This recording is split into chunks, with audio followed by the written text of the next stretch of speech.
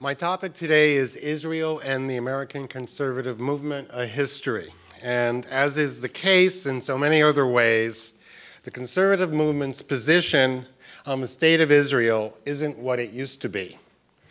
Just as what we call the old right, the pre-Buckley right, was anti-interventionist and good on civil liberties, so the conservatives of the 1940s and 1950s were hostile to Israel and sympathetic to the Arabs, believe it or not.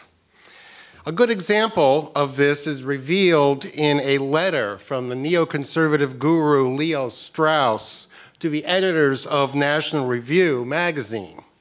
He was objecting to an article in the November 17, 1956 issue of the magazine that contained the following sentence, quote, "Even the Jews, themselves the victims of the most notorious racial discrimination of modern times, did not hesitate to create the first racist state in modern history," end quote.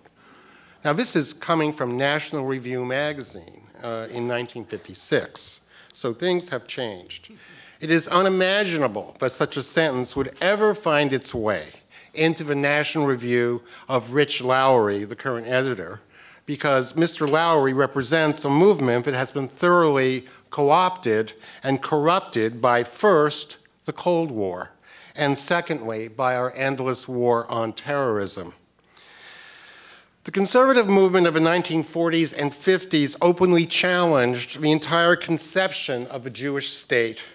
This argument was made in several books published by the very first conservative book publisher in America, Henry Regnery, who issued a whole series of books reporting on the dispossession of the Palestinian people and calling into question the whole Zionist project. For example, there was Nejla, I can't pronounce this, Izzeddin's The Arab World, published in 1943, and noted by the Kirkus Reviewing Service as follows. The writer is also, if perhaps naturally, violently against the creation of the State of Israel, which she feels was prompted more by international power politics than by humanitarian principles, and represents an American and British threat to the Arab world, unquote. Regnery also put out Frida Utley's Will the Middle East Go West, which expressed a viewpoint just as fresh today as it was back in 1957. Quote, "Freedom and justice for Israel," she wrote, "depends on freedom and justice for the Arabs." That same year, Regnery put out another book, this time a book of photographs depicting life in a Palestinian refugee camp entitled They Are Human Too, as well as a novel about Palestinian refugees. And you should see this photo book. It looks like Gaza today. I mean, nothing has changed. But it's very interesting that it was put out by a conservative, explicitly conservative ideological publisher. And then there was What Price Israel by Alfred M. Lilienthal, who I believe is the founder of the American Council on Judaism, which made what was back then the mainstream Jewish argument against the idea of a specifically Jewish state. On the other hand, we see the same reversal. Now you can see how things have been reversed. But on the left, there was another reversal going on, albeit in the opposite direction. In the beginning, in 1948, the American left was very much pro-Israel. Henry Wallace made support for Israel a major issue in his presidential campaign that year as the candidate of the leftist Progressive Party, which had the fulsome backing of the American Communist Party. And the Soviet Union itself was initially sympathetic to the Israelis, with Andrei Gromyko arguing at the UN in favor of the creation of a Jewish state in Palestine. And this wasn't just talk, mind you. The Soviet bloc provided the arms that made the establishment of Israel possible. Indeed, the Czech communist government was single-handedly responsible for arming the Haganah and the Irgun. Soviet propagandists even commented approvingly on the Stern Gang when they blew up the King David Hotel. What's more, 200,000 immigrants from socialist countries in Eastern Europe and the Soviet Union came to Israel to fight the British in the War for Independence. A U.S. arms embargo, by the way, prevented all but a trickle of aid from reaching the Israelis from America. Now, Harry Truman was not inclined to support Israel, but was persuaded by the challenge coming from Wallace and the left to recognize its existence. Yet the Soviets, again, were the first to recognize Israel as a specifically Jewish state. In Truman's declaration, if you look at the original actual text where he crossed things out and put things in, the word Palestine is still used, and the phrase Jewish state is crossed out. So, what happened to change things into their exact opposite? Well, what happened was the Cold War.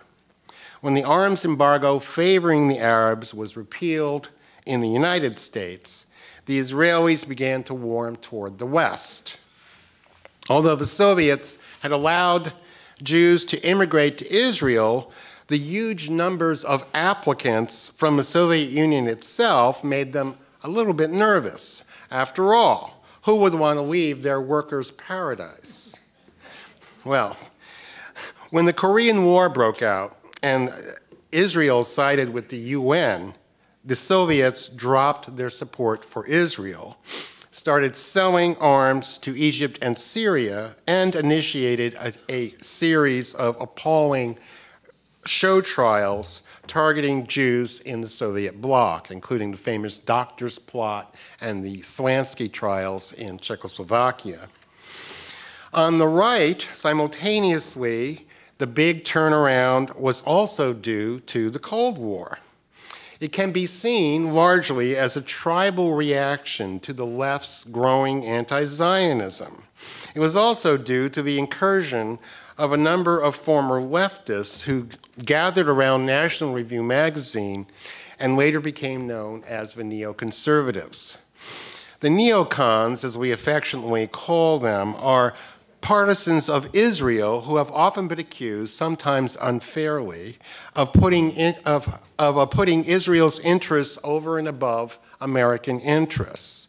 Now, the truth is that they see no dividing line as long as Israel's interests are served, they believe. So are America's. This has become an increasingly hard position to defend, however, since the 9/11 terrorist attacks and subsequent efforts by the United States government to minimize the influence of Islamic radicals like Al-Qaeda. Another factor in the great turnaround of the American right on the Israel question has been the growth of the evangelical born-again movement as a force to be reckoned with in the conservative movement. Here is where theology impacts politics, as it so often does, and isn't really noticed by the anti-religious media. And this, in turn, has a direct effect and has had a direct effect on U.S. foreign policy.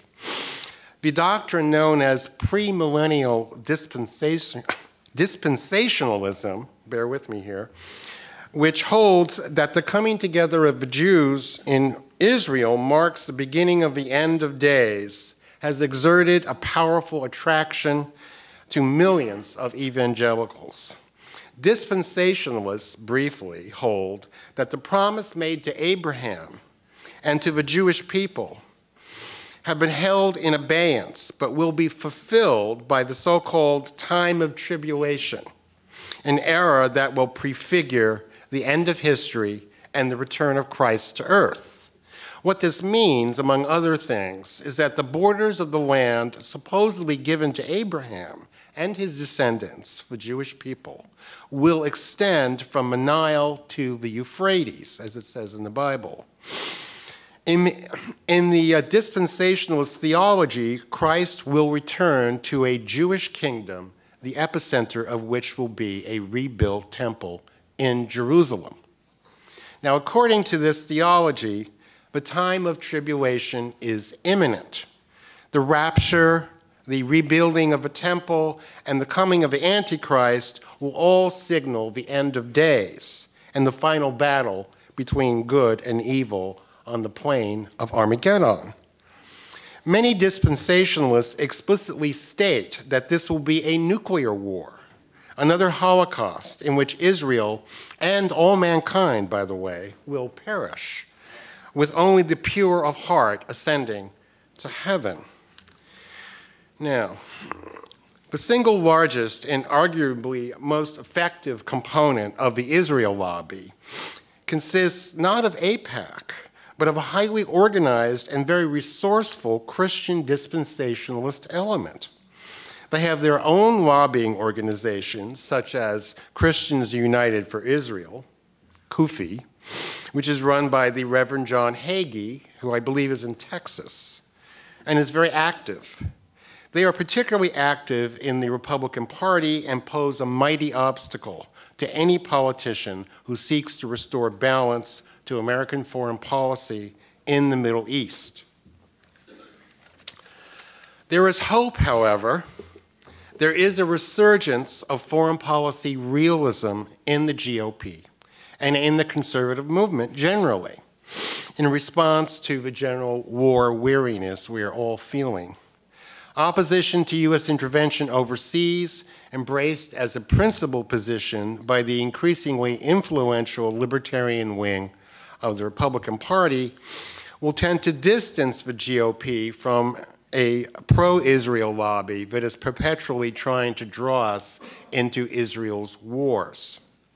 For those of us who want to change American foreign policy and steer it in a less interventionist direction, the road ahead is going to be long, hard, and filled with many obstacles, not the least of which is the tremendous motivation of the pro-Israel lobby in all its aspects.